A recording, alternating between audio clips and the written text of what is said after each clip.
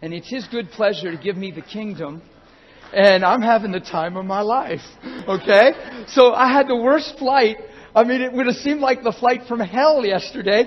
But it's not like that. It's not, and I'm not undermining what Jeff said about the attack on the speaker stuff. I just never feel that way. Because God works everything to the good. It's not about me. It's always about Him and others. So you just seize the moment and you let God move in the midst of whatever. So you can't turn inward and take life personal. You got to take Him personal. Right? And you'll find everything will work out. Like the fella I sat beside the whole way to St. Paul, I'd have never sat beside him because I would have never went to St. Paul, airport. So you think that way and you seize the moment. And God works all things together for the good, right? So actually, Tim, I don't know where he is, but he's going to speak next. I'm not a secret keeper. Sometimes Christians keep it a secret they're a Christian. Ooh, don't do that. Everybody ought to know just by being around you. Really. A dear lady back there, I heard her tell her son her back was hurt. And I said, no, just come here. We prayed. And she said, oh my gosh. I said, well, that's the King. His name's Jesus. You just go after it because you believe it. And isn't that right? Isn't that how it happened? Feels good. She came back then and said, thank you. But Tim's out there. I'm wearing his pants. You'll see him next service. Tim's about 4'3". I went in my hotel room. They said in the lobby, I had shorts on. I got yesterday's shirt on. I haven't even taken a shower, folks. But you can see I'm having a good day, okay? Come on, it's just all right. And it'll be good to hug me. It's okay. God is bigger than all that stuff. But if you start living through natural reasoning, the way that seems right to a man, I'm telling you, it eats our lunch more than you realize, the way that seems right to a man. You just start thinking through natural wisdom. You say, well, yeah, and you give yourself permission to be less than what the gospel has allowed you to be. And a lot of it's your perspective. A lot of it's seeing through the right eye. So Tim said, he said, what's your waist? And I told him, he said, well, that's my waist. And I said, well, I can get away with even an inch shorter or something. And I could, probably do an inch bigger. It doesn't matter. I'll let my shirt out. And he said, well, yeah, but he's short. So they were like, well, yeah, right. His pants will be up to here. And I said, well, and he does wear them a little long. But I took him in my hotel room. This is exactly what I did. I held him up. I said, Lord Jesus, you can do anything. If you can heal the sick. I'm serious. I said, you can make these pants fit. It's just simple. So I put them on. Now, come on. I'm keeping these pants. Yay for Jesus, right? So we're going to have a good time. I got pants. I got the Holy Ghost. And it's just good. So it's all about relationship with Him. I sincerely have been blessed with joy in my life. It's unspeakable. See how I'm like an emotional roller coaster, but it's in God. It's not in a bad way. Like right now I could just cry my eyes out. Because for 13 years I've known joy that doesn't leave me. I have peace. I don't even understand stress, strife, anger, frustration. You can't talk me into it. Jesus bought me out of it. And it's just the way it is. It's so fun to live free. Because we sing the songs, and we think, well, we're free from sin and we're free from hell and eternal damnation. No, I'm free from me. I'm in the Christ and the Christ is in me. Hey, come on. This thing is bigger than we've allowed it to be. And we sing songs like, Jesus, you're my everything, And it's right. It's good stuff. And it's intimate. But I wonder if we understand what we're singing. Why would Jesus be my everything? I think we think because He's the only one that can meet all my needs. That's not what we're singing. See, it's not about Him meeting all our needs. He's my everything because only through Him do I understand why I'm alive, who I am, my destiny, my identity. See, God created me in His image. And it's all for His glory. He's put Himself in me, in you, so we can manifest who He is. Jesus is my everything because man didn't just sin in the garden. He took on the nature of God's enemy. And from the time you and I were born, we were taught and tutored by the enemy of God. And his mindset was our mindset. And our purpose and our created value was totally subverted from the beginning. Think about that. From the time you and I came through the womb of our mothers, we were trained up in the way that seems right to a man. Jesus is my everything because He's brought me back to original value. He's brought me back to the reason that I live. God allowed me to wake up this morning to have one more day to express who He is, to manifest His love and His glory. I'm created in His image. His image is love. It's not that He has a head, 2 arms, and 2 legs. Come on. The image of God is who He is. He's love. It's not just on the weekends. That's what He is. He's love. And He created me and you and me in love to manifest love. That's why anger and strife and frustration and jealousy and bitterness and pride aren't normal. That's why they feel so yucky inside. They're perversions and twists of our created value. That's why the Bible says in Ephesians 4, put off the old, put on the new. You say, what's this have to do with healing? Everything. It's so foundational. Because I see people, we can go to church our whole lives and be faithful in church and serve in ministries and have need and cry out to God based on our need and never have our nature changed, our perspective changed, never be healed on the inside, never have our soul just at rest. I'm telling you, I'm so at rest, but I'm not sleeping. I'm alive, awake, but I'm at peace. Do you understand? I don't understand stressed outs. I walked in my bedroom when I got saved. And I think a lot of Christians, I've been around a lot of people that would have tried to talk me out of what I was praying and said, well, now you know you're going too far with this. I found in Matthew 17 that if I have faith, I'll say to the mountain and it'll move. Doesn't matter what the mountain is. And nothing shall be impossible for you, me. Oh my gosh. I found that in Matthew 17 and it's red letters. That means Jesus spoke it and that means the Father spoke it through Him and that means it's got to be true. So it's not for me to sit back and challenge it and question it and debate it and analyze it. It's for me to grow up into and manifest. So if my experience and my results aren't measuring up to Matthew 17, time to keep just seeking God, praying, growing in relationship, growing in love and growing up into Him in all things to the full measure of the stature of Christ. You know Christ isn't Jesus' last name. You know that, right? It's not Joseph and Mary Christ. He didn't say that we grow up into the fullness of the stature of Jesus. It's Christ. We're the body of... That means we're the embodiment of the anointing of God. No wonder Satan is so freaked out and afraid to stop what He helped accomplish when He put Him on the tree. Because we're God's choice. People, I'm looking at the will of God. Oh my gosh, I'm looking at God's choice.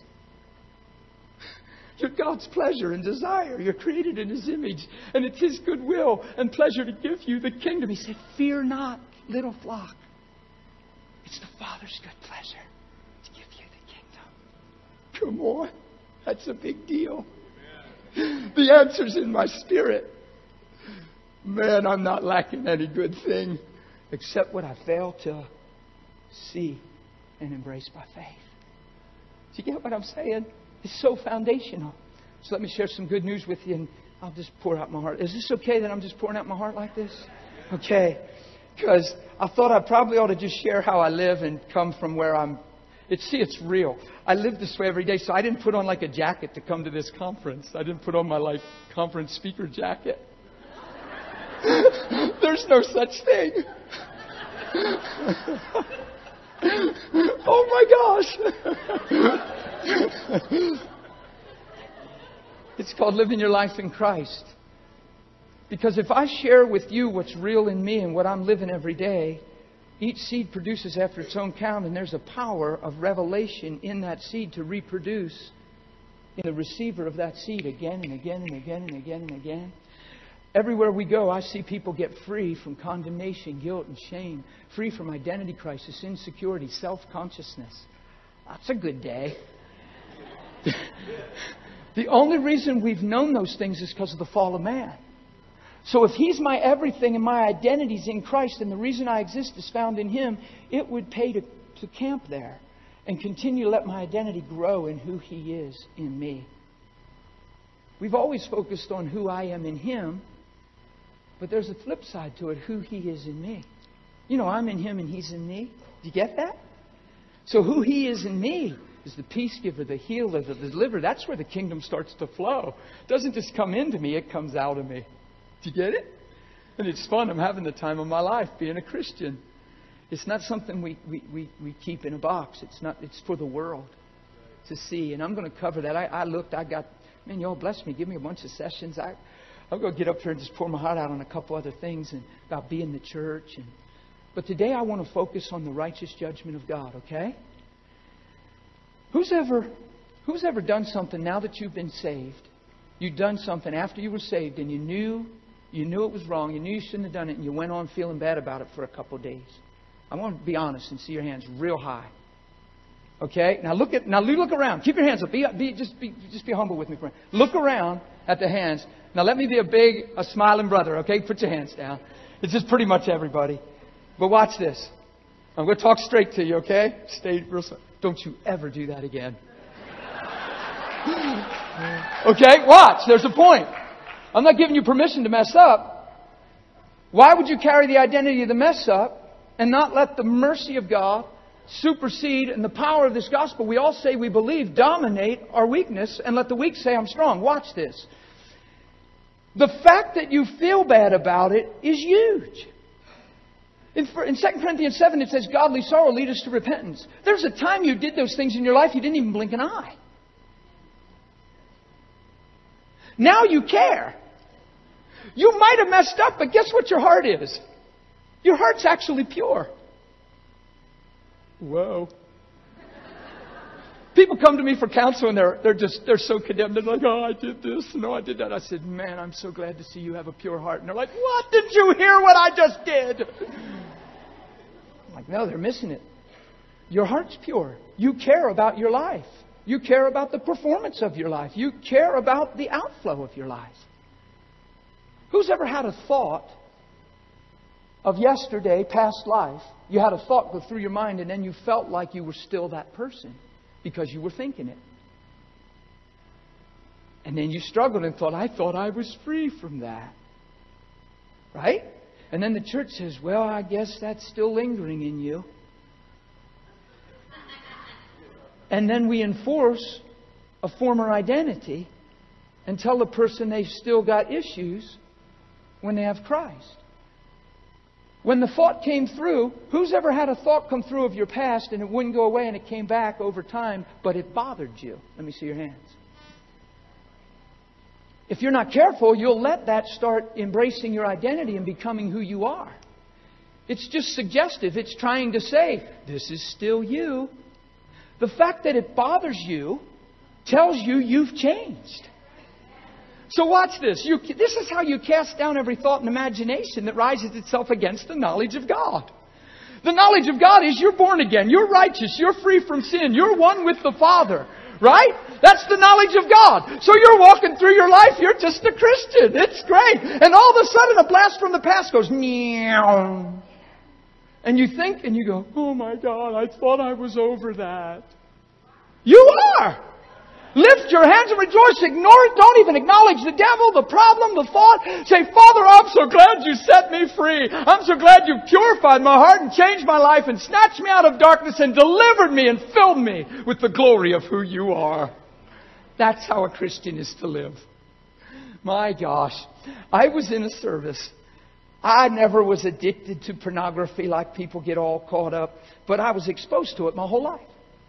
So I had different experiences with pornography. Is it okay if I'm real and just be real with y'all? So I experienced certain things in pornography. And one day I had a mic in my hand, handheld. Don't really like them. I think it all happened because I had a handheld in my... No.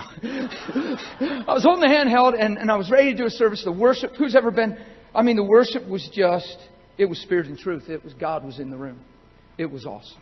So there I am in this place and I got the mic and I'm ready to go up there and minister. And I'm like, yay, I'm just glad I'm here and I'm just the presence of God. All of a sudden, this pornography thing starts going through my head like I was freshly partaking of it. Why? How's that even possible? Presence of God, corporate anointing, atmosphere, heaven on earth. And here goes this, zzz, like a ticker tape, through my head. I got a mic in my hand. They call me Pastor Dan. I'm supposed to be anointed and preach the gospel. And I got junk going through my head.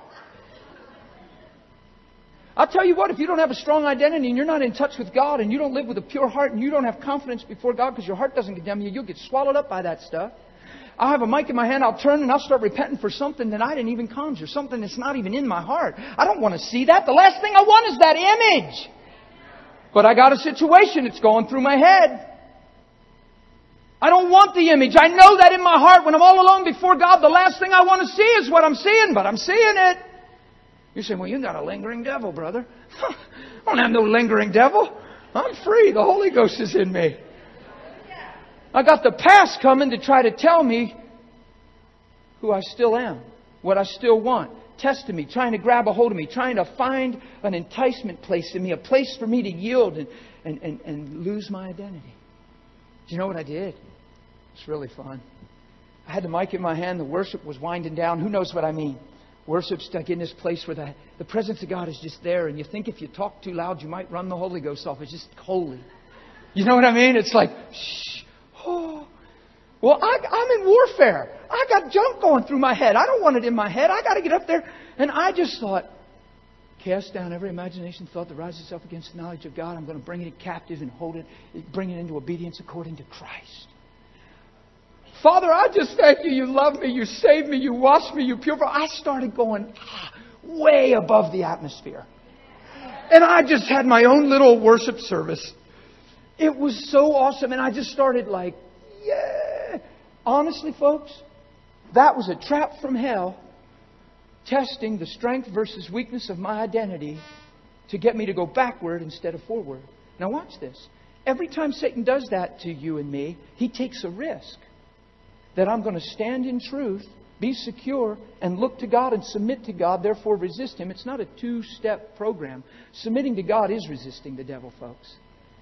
Don't spend so much time dealing with the devil.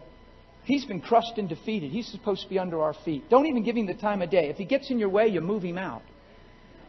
Serious, oh man, see. If He gets in your way, you move Him out. But don't focus on the devil. Your answer's in Him. You stay in the Christ. Do you hear what I'm saying?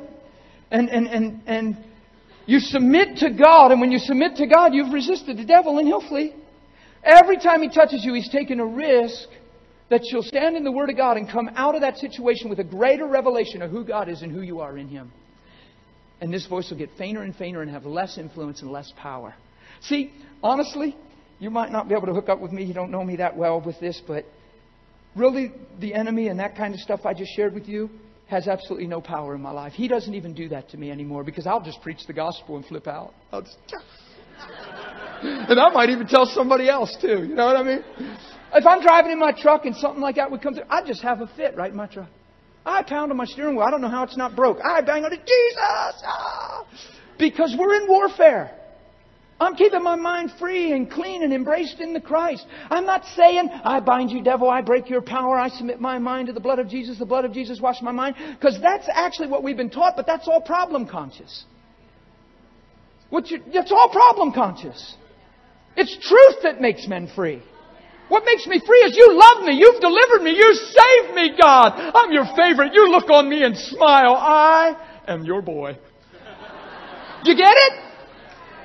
See, when that junk's going through your head, He's the same. The gospel's the same. Jesus still loves me. I'm not thinking that stuff, nor do I want to. So you cast the imagination down with truth. You always replace a lie with truth. You get it? Why am I camping here so long? Because it's so imperative in the body of Christ, because a lot of these things stumble us and they make us feel unequipped for moving in the power and presence of God. A lot of these things try to discourage us individually from feeling equipped and qualified. And I'm telling you, you're both. You are equipped and qualified. Let me switch it. You're qualified and equipped. Every one of you here that's born again is qualified and equipped to move in healing. These signs follow those that believe. I'm learning it has very little to do with the sick person. I don't embrace a whole lot of stuff that could not allow healing to flow, because the more I do that, the more it hinders my personal revelation. And I'll get on that a little more. And I'll open some cans probably here a little bit, and there'll be question and answer times. And you can all pummel me with your questions. But I've seen countless people tell me they don't even believe. They don't even believe Jesus is real, He's Lord. They don't even believe He heals. We say, that's okay. Just hold still and let us pray. Countless people. If I embrace a doctrine that says God can't move because they don't believe, I've just allowed their unbelief to put unbelief in me. The only reason I believe, it's not because of them, it's because of Him. I believe because of His finished work, and I happen to believe His love is greater than where they're at. I've seen people smoking and cursing in public getting healed. I've had people come to me and confess their sin and unforgiveness after being healed. If I embrace too many things, I got myself so complex that I can't even locate faith in my own heart to pray for the sick, and it turns into a works thing, and I'm trying to get some secret magic method breakthrough or something. Here's the bottom line. The finished work of Jesus rules and reigns on the earth. And I just appropriate that. And I just manifest that. It's called love.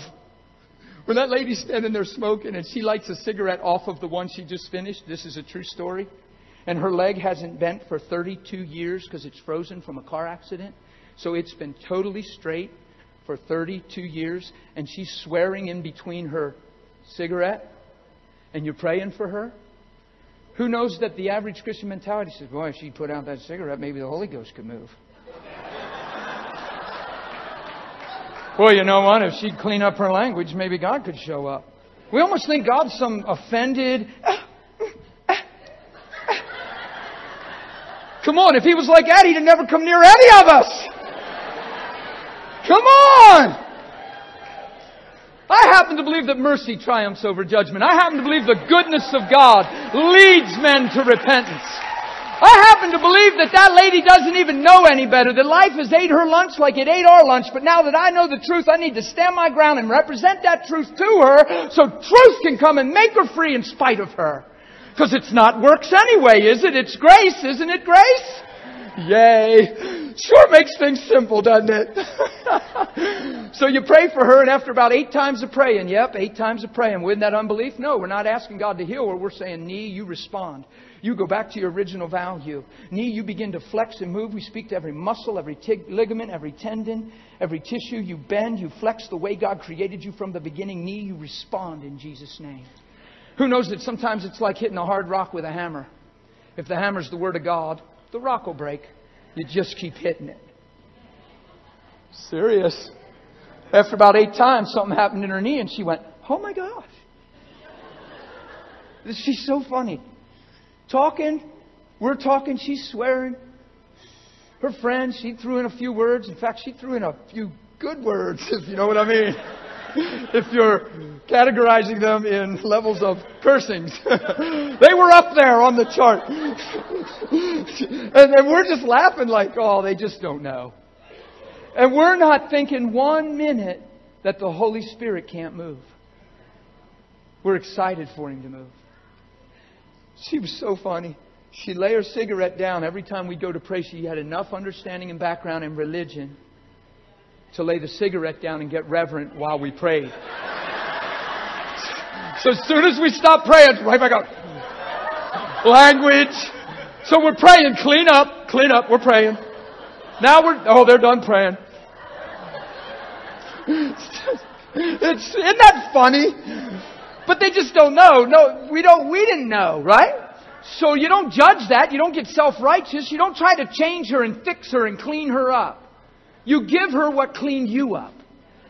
And His name is Jesus. And He happens to love her so much as He loves every one of us. He's not disappointed with her. He's not displeased with her. He wants to open her heart to truth.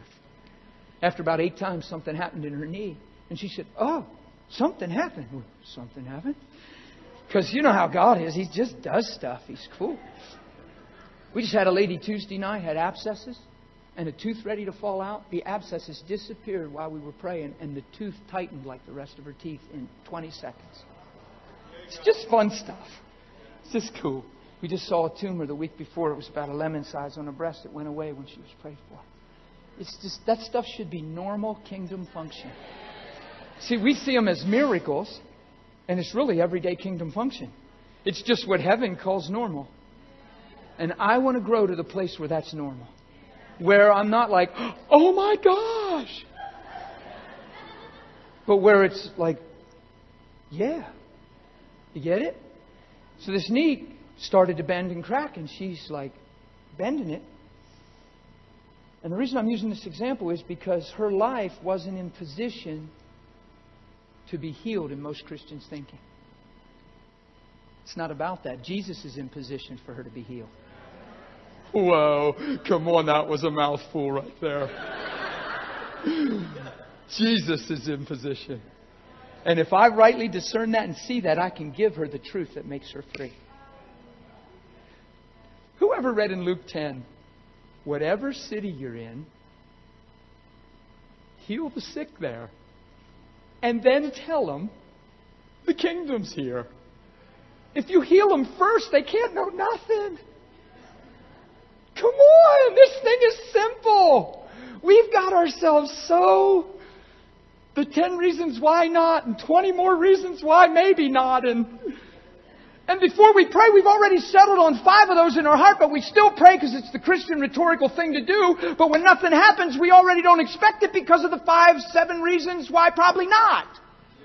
I want to throw all that away. I want to believe nothing can stop the power of God except the failure for me to see that truth that wants to flow through me. Because I'm a doorway of power in that situation. God has created me for that very thing, and I'm not ashamed to say that. I'm actually a vessel that He wants to flow through vibrantly. And you get it? Yay. Yeah, I'm feeling that right now. It feels good. He's saying, yeah, Dan. Easy here. My biggest concern always, I'm like, God, let me stay of sound mind, because if you touch me too much, I'm done. I wait to be a flake when I get to the bedroom. Some of you know what I mean. But when I'm here, I need to make sense. I need to impart. But He does. He touches you. He's on me right now. I just feel the presence of God. He likes what I'm saying. He really does, because He loves people. He loves people. We watched, to make a long story short, we watched that lady. This wasn't in a church setting, see. We watched that lady for the first time in 30 years bend her leg and start crying. And then she put this leg behind it and went like that. And her neighbor is flipping out. And she said, well, I need to try something because it feels like I thought, good posture.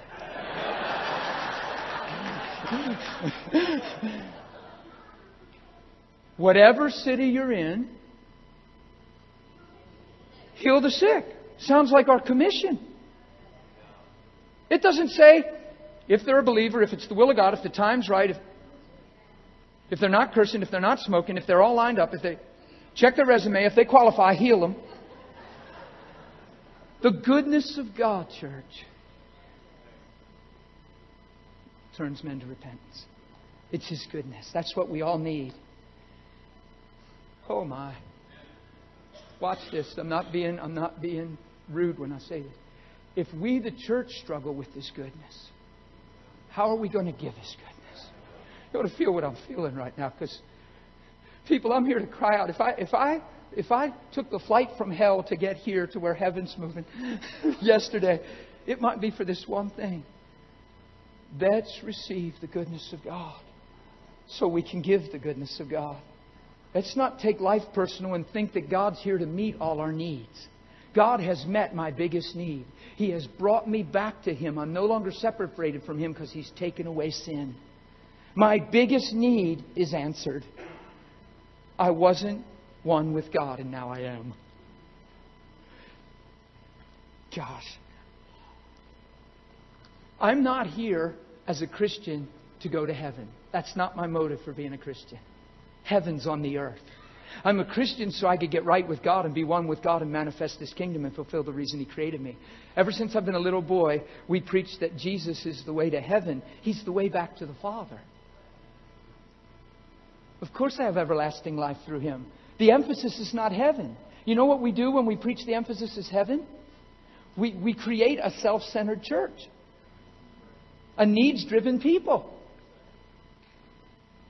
I'm not a Christian to go to heaven. I'm a Christian to be right with God. I'm a Christian to be a son and He can be my daddy and we have intimacy and fellowship and I can be in His presence daily. I'm not a Christian to go to heaven. Heaven's coming to me. You get it? Oh my gosh. It's not about the great escape and one day you're on this old crooked, perverse, dark earth. I can't wait till Jesus comes back. If you have that perspective, you're being way deceived and you'll never touch the world around you. It's all about you waiting to run. No, it's all about you denying yourself, picking up your cross and following Jesus. No matter what the cost, and laying down your life and fulfilling the reason you're on this planet. And the reason you're on this planet is to manifest Him. What a reason to live. It's really good. Come on, what I'm telling you is true. I'm not a Christian just to go to heaven.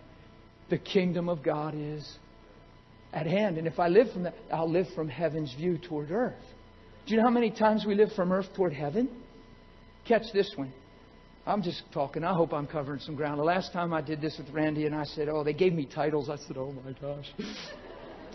And the hour was up so quick and I felt like I spun in the mud and didn't get anywhere, you know. And people were like, no, it was really good. And I'm like, okay. Seriously. Gosh. Because I want to touch righteousness a little. Let me just...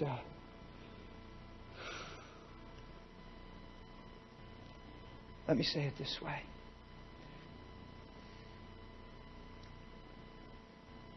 Do you know how when we're told we have cancer, somebody in the church is told they have cancer and they're going to die?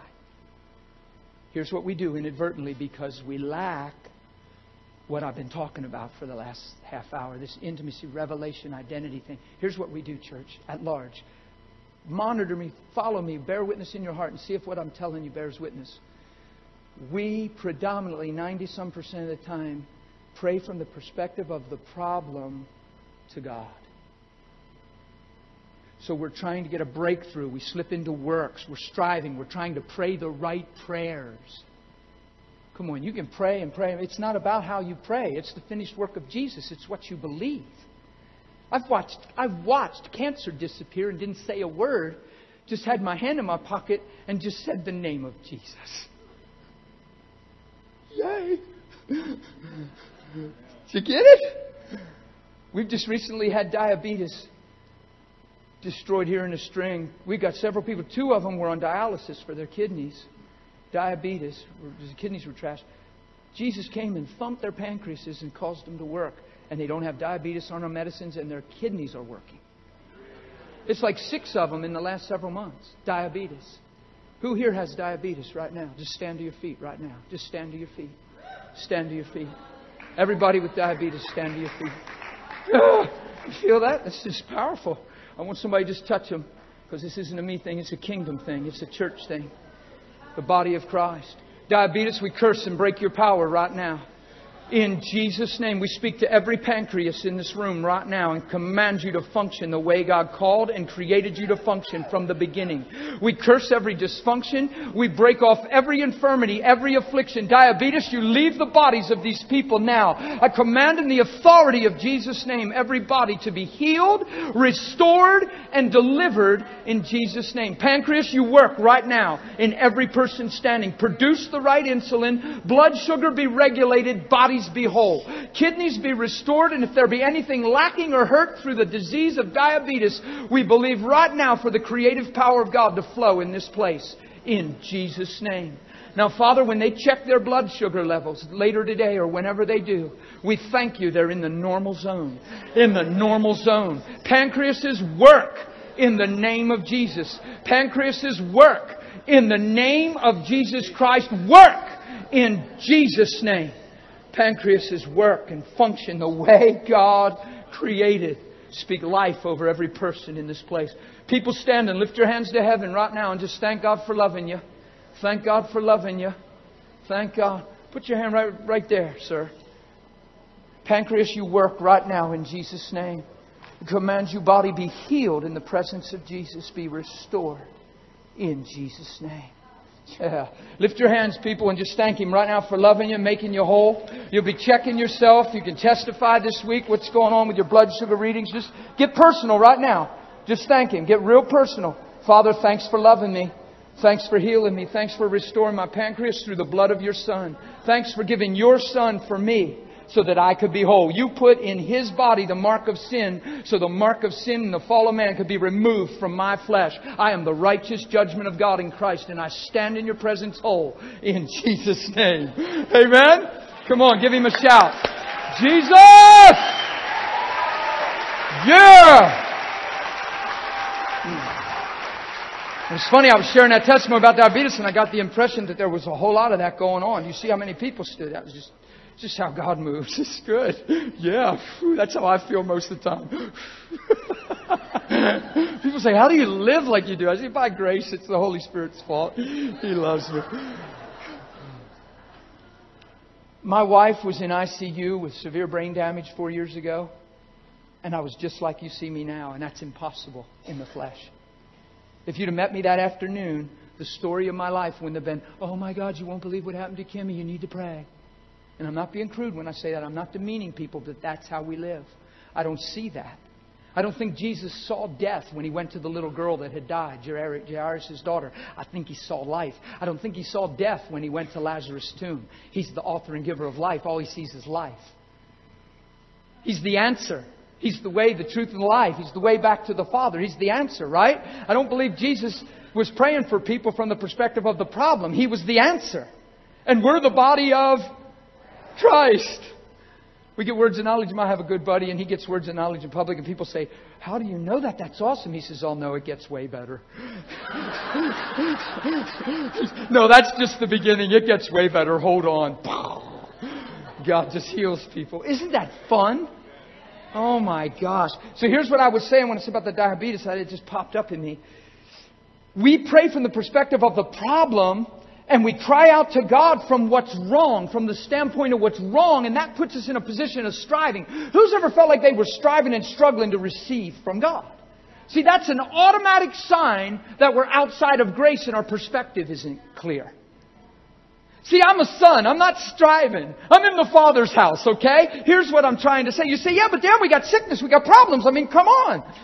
We pray. The only reason we pray, it's not because we're in need. It's not because we're in fear. Here's the deal. You get told you have cancer and you're going to die. We turn and pray from the perspective of a dying man. And pray all the right stuff from the position of fear and desperation and self-consciousness and loving our own life. And then we wonder where the move of God is. We've been influenced and determined and identified by what's wrong instead of what's right. That's why the Bible says faith will say to the mountain, not cry out to God. Faith will say to the mountain because it's living in the perspective of God and from the perspective of God. And it sees who the mountain is and what the mountain is because of the promise. And it prays from the position of the promise to the problem, and the problem must bow because of promise. Does that make sense? So my wife's laying in ICU. The doctor calls me and says she has severe brain damage.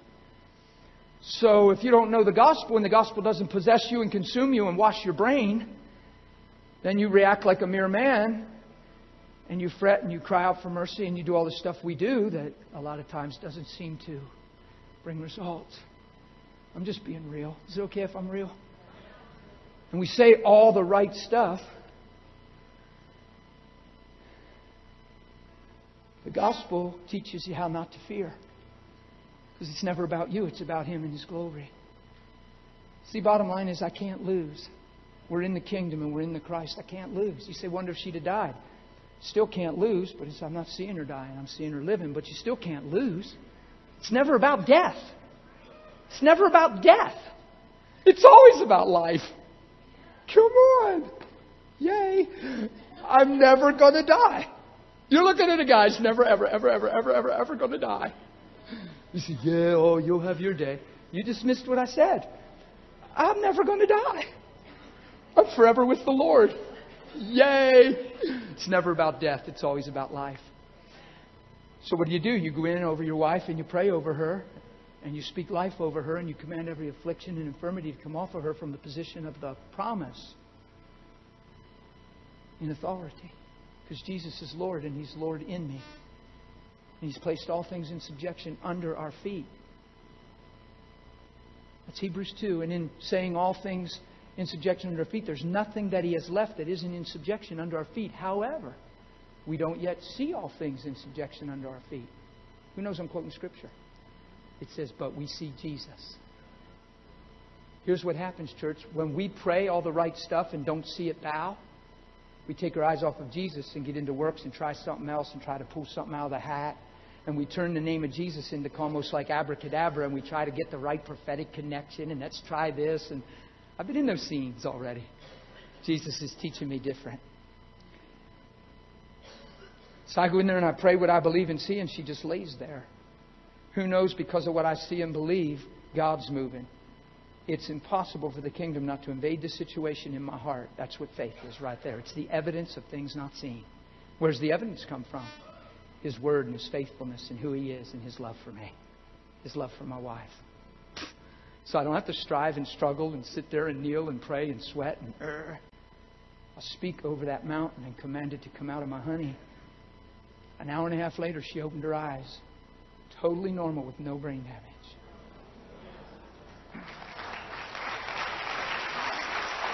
You say, Dan, that never happened to me. Well, it happened to me. So now you got to put up with me. Because, see, this is the deal. I could have handled that a whole lot of other ways, but the gospel's washed my brain. I could have said, God, you can't let this happen to my wife. How can this be? God, I see so many people healed. You've got to save my wife. It's not a works thing. God doesn't owe us. He already gave us His Son. He owed us nothing but to love, because God is love. And He told us to owe no man anything but to love. And He already gave us His Son. His Son is the I love you. So from the position and perspective of His Son coming, who's my everything, I fight the good fight of faith. So it's not about God. God's not responsible. God didn't do this. God's not failing. God didn't leave us high and dry. He's actually on the throne. He's given me His promises, His Word, which is yes and amen. And He's watching me and He says, what are you going to do, Dan? You're my boy. Now be like me. Go represent me. Go ahead. Go at it, boy. You get it? That's so cool. We say we're waiting on God. I think God's waiting on us to get it. I found the coolest scripture in Matthew 6:22, Luke 11:34. It says, the eye is the lamp of the body. And if the eye is single, not multiple choice, not optional. Yeah, that's a no. I like you, man. You are just on it. I'm telling you. I just see God in you. I just bless the God in you that I see in you. I see hunger in you. I just see sincerity. Bless you. Yeah, I just pray God has His way and just fulfills every desire and dream He's ever given you. Amen. I feel real drawn to you. Bless you, sir. Man, can I just bless you? Do you mind? God, I ask you to bless him right now. God, I just thank you for the hunger, the sincerity, the revelation, the outpouring of your Spirit. A man of God, a man of God, a man of God. Not just a man of the church, a man of the people, a man of God. A man that reveals the living Christ, the Son of God. Father, the absolute manifestation of heaven through this man's life, through his words, through his actions. I thank you for the increase, even in the outflowing of the kingdom, through his disposition, his nature, even his smile, even his stare. Lord God, I thank you that you consume him, possess him, and manifest your pleasure in Jesus' name. I bless him, God. And I thank you for bringing to pass every impression and everything that flowed through me when I looked him in the eye. I thank you for manifesting your kingdom in Jesus' name. Amen. Yay, God. I got just about 5 minutes here, so I got to wrap this up. But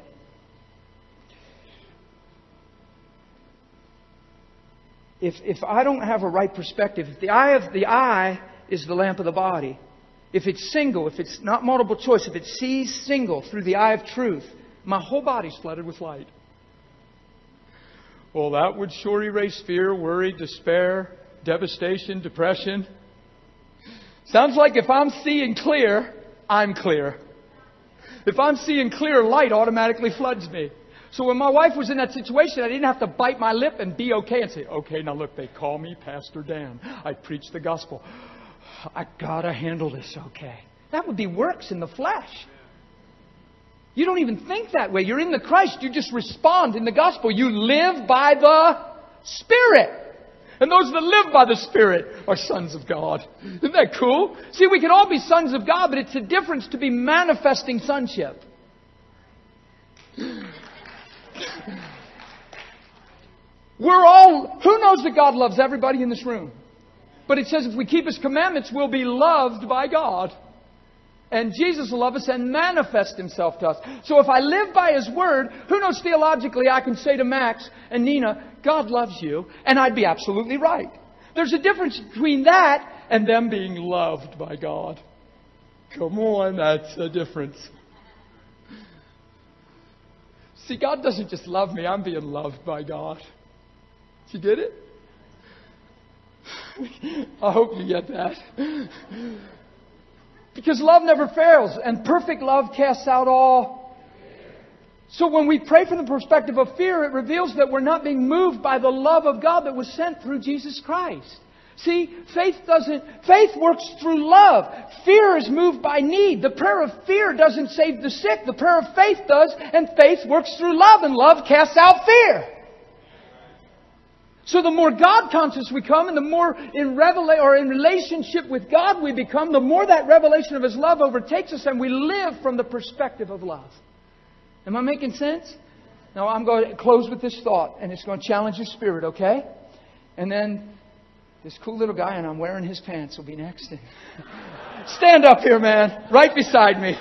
I'm wearing his pants. Look at this. Yay for Jesus! I love you, man. Thanks. Come on. That's too cool.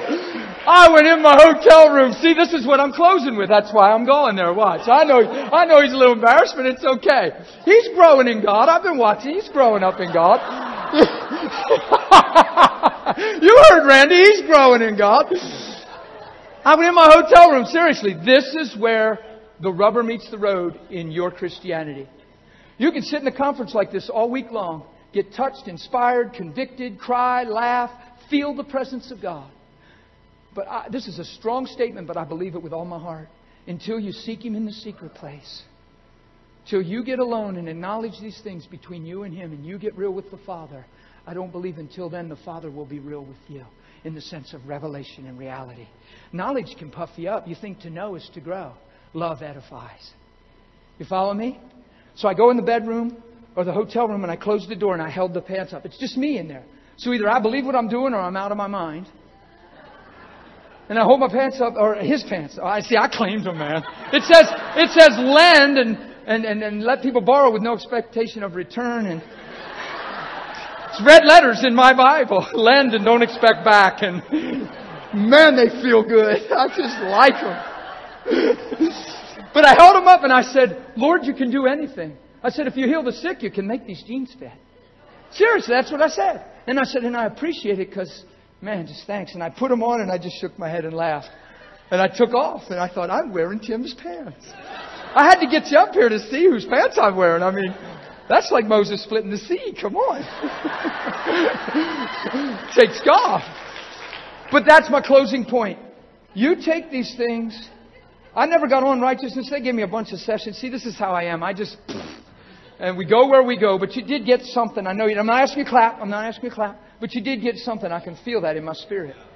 But see, we need to get established and founded in who we've become and who He is in us, and love and righteousness, where condemnation is a thing of the past. That I can't be condemned. He didn't send His Son to condemn me, but through His Son I'd be saved. There's no condemnation in Christ. It's never about condemnation. It's always about love. Condemnation will steal away the power of the gospel. It'll steal away your identity. Man, I'm loved by God. It's His good pleasure to give me the kingdom. Jesus says, don't worry, and the first thing we tend to do is worry. He says, don't fear, and the first reaction is fear. It means we need to grow in the relationship with Papa. You get it? So this is what I'm just exhorting you, admonishing you, whatever word you want to use. Please don't just get fed and fed and fed and not respond to God in a personal, intimate way. Let me give you this example, and I'll be done before 1:15. Like where it's just you and God alone. Just make this you and God alone. Father, I thank You. You love me. Man, You've given me every good and precious gift. You've washed me free from sin. And when you see me righteous in Your sight, spotless and sin-free, as if I've never eaten a tree. God, You call me son. God, You call me daughter. And I'm so glad You're my daddy. I receive Your love Lord God. See, a lot of Christians don't pray that way because I ask. They say, Lord, boy, I hope today goes better than yesterday. I hope my car runs a little better today. It's been bothering, troubling, and I'm bothered, that I might have to get it fixed. And my boss has been a jerk, and I hope he's better today. And just let today go fast, God. I'm really kind of tired. And we call that prayer. Total self-conscious, self-consumed. And all Satan has to do is push a couple life buttons, if you know what I mean. And that's about how deep we go. So we're just a couple little adversity buttons away from a fallout. Boy, I think the God we worship is a whole lot bigger than that. I think our perspective needs to deepen. We get in the secret place, and the Father who's in secret will meet us there. And where's He going to reward us? In the open. Can we do something in closing? I usually don't do this, but can we just stand to our feet if you can? Let's lift our hands to heaven. Let's just receive His love. And I'm just going to ask God. It's just like a corporate prayer. I just have faith for this right now. I just saw this. Just an impartation of just God to draw every one of us into His presence where there's no reason you can't enter in. Some people feel like they're blocked from God's presence. So that's a lie from hell. You come boldly into the throne room of grace. Amen? Father, I just thank You right now. We lift our hands to You, our hearts to You. We trust You. We trust Your Word. And Father, my prayer is right now in my heart that it's not just about us. It's not about having a better day. It's not about You just meeting all our needs. But it's about knowing You. It's about knowing Your love, Your nature, Your personality, and who You are, so that who You are comes alive in us. And so that we would rightly demonstrate You in our lives. That every person here, Lord God, would be granted an impartation of a deeper revelation of the person of God in them. That they would rightly discern You, Lord God, by the power of the Holy Spirit, and then rightly represent You within their sphere of influence. I pray that You release every one of us, Lord God, in a deeper place of revelation, where the things of old would pass away and all things would become new. That Your nature, Your goodness, Your love, Your mercy, Your forgiveness would dominate our lives. Lord, we lift our hands and surrender to You and say, come and consume us. Live in us and flow through us and manifest Your good pleasure. Father, thank You, thank You, thank You for being who You are. In Jesus' name. Amen. Give Him a shout. Come on, just praise Him. Yeah! Thank You, God. Yeah! Thank You, Lord. Thank You, Lord. We love You! Yes, Lord! Yes, God! Thank You, Lord! Yeah! Man, you guys are dangerous. We got a time thing going.